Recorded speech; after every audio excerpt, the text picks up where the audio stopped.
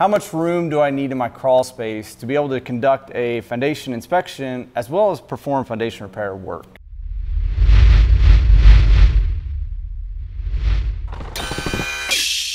For us to perform the inspection, we require 18 inches, and that's also the same for the crawl space work.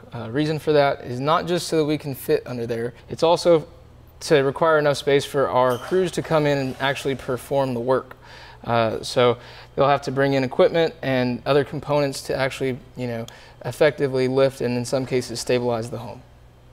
Yeah, great points, Alex. Like he was saying, 18 inches isn't a whole lot of room, and if you're a bigger guy that's underneath there trying to maneuver, not only just to get underneath there, but to be able to perform work effectively and quickly, it's just really hard to do anything less than 18 inches. Yep. So great answer, and keep the questions coming.